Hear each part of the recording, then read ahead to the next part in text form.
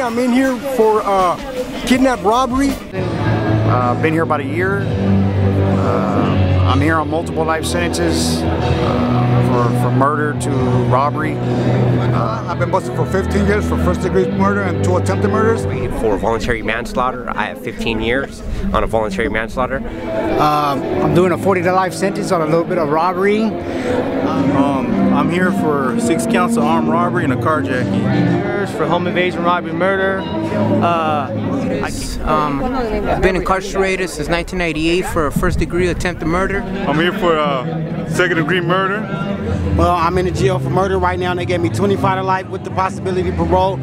I'm here for a violent crime. I got 45 years, my first time in prison. I'm in here in prison for a sentence of 25 to life. 1 year, I'm in here for 27 to life murder. Murder.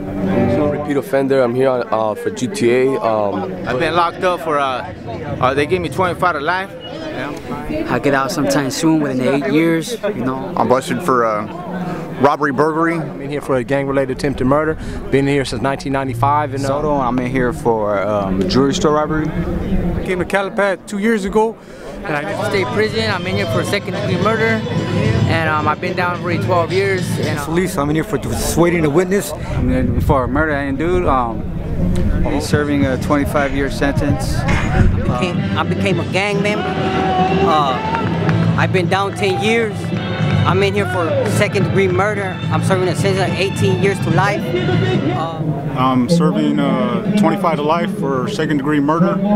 The judge broke me off, gave me triple-digit life sentence for first-degree murder and attempted murders. I came to jail when I was 16 years old for a shooting. Good, man. I'm incarcerated right now. I've been down going on 20 years.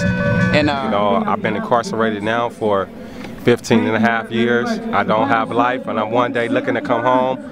Been involved in gangs all my life. I grew up in South Central in the 30s, you know. I've been coming in and out of jail since I was 15 years old. I did 7 years in YA.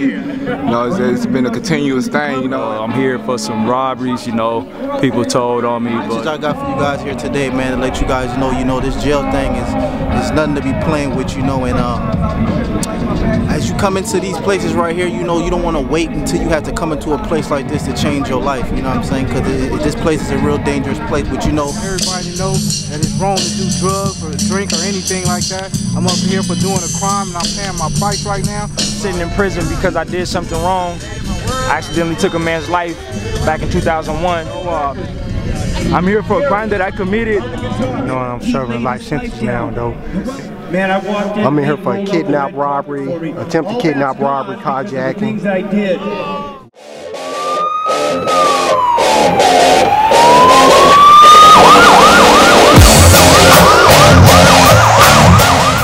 There's not a crime that you committed that cannot be forgiven. I'm in the process of changing my life. I'm doing what's right. Well, I'm trying to better myself. And I'm becoming a better man now through God. That Jesus Christ has set me free from the addiction of drugs. My friends, my family, and it breaks my heart. It breaks my heart. I'm walking with the Lord, and I'm trusting in the Lord. I came to the Lord 9 days before my mom passed someone, and my message is for peace. Jesus, I'm sorry for everything that I've done. Following the Lord has really intrigued me. No matter where we're at, things are always good when you go with God. God can and will change you. It's a change in my life, so I started studying the Bible. Believe in God, pray every day. I've finally turned to God, and He's answered me.